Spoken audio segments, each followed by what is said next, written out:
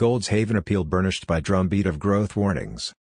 Gold could be heading for another rally, with warnings over a global economic slowdown paving the way for a fresh push toward $2,000 an ounce.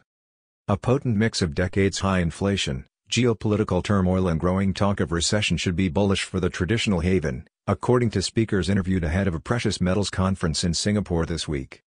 Bullion is down about 10% from a peak in mid-March, after the concerns that Russia's invasion of Ukraine might sprawl into a broader conflict dissipated. But with top banking executives now warning about fresh economic shocks, the situation is ripe for stagflation, which would be bullish for gold. After decades of massive deficit spending and ultra-loose monetary policies, we are heading toward a period of stagflation, said Gregor Gregerson, founder of Silver Bullion Private. In this kind of environment, safe haven assets like physical gold and silver are some of the best things you can own. Gregerson predicts gold and silver could rise to around $2,000 an ounce and $26 an ounce respectively by the end of the year, and could exceed those levels should there be unexpected black swan events. On Tuesday, spot gold edged down 0.1% to $1,840 an ounce at 7:21 a.m. in London. The Bloomberg Dollar Spot Index added 0.4%. Silver declined to about $21.90 an ounce and platinum fell, while palladium gained. According to Rona O'Connell, head of market analysis for regions including Asia at StoneX Group, bullion prices are facing resistance at $1,930 an ounce, but if that level is cleared then $2,000 could be reached, propelled by technical trading.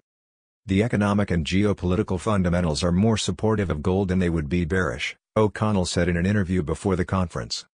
Even as the specter of higher rates and rising bond yields weighs on the non-interest-bearing precious metal, the Federal Reserve's aggressive tightening stance has also triggered recession fears, particularly in the U.S. The gold price decline in recent months has come as the U.S. central bank started its hiking cycle, when officials raised rates for the first time since 2018 and signaled increases at all 6 remaining meetings this year. Goldman Sachs Group Incorporated President John Waldron and J.P. Morgan Chase and Company's Chief Executive Officer Jamie Dimon last week both warned of shocks to the economy amid challenges including risks from inflation and the fallout from the war in Europe. These uncertainties could well see more investors seeking a store of value. Hawkish Fed.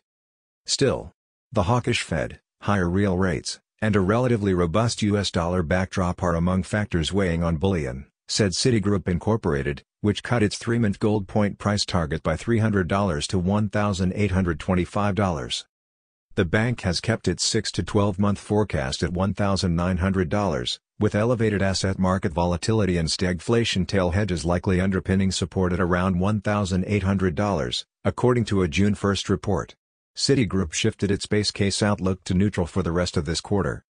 Metals Focus forecasts gold could drop to a low of $1,670 as inflation eases over the rest of the year, and real rates and yields rise.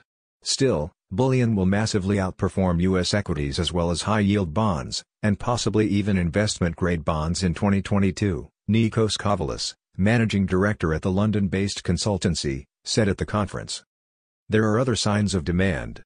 In April, gold and yen surged to a record on the back of the currency's weakness. While that prompted some selling in Japan by those who had accumulated bullion over the years to take profit, there was also a wave of buying by the younger generation seeking a hedge against inflation, said Bruce Ikemizu, representative director of the Japan Bullion Market Association. Although gold and yen is still at very high levels, we see very steady buying interest, Ikemizu said before an outlook panel at the conference.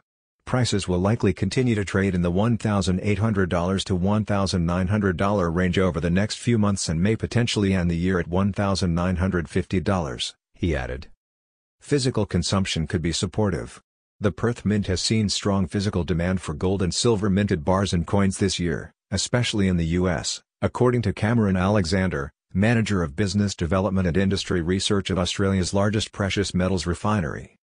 The immediate outlook remains robust, but it is difficult to predict whether the elevated level of demand we have seen recently can continue into the second half, said Alexander, who's also a speaker at the conference. The recent surge in inflation numbers being printed in Europe and the US would suggest that demand for precious metals may continue for some time yet.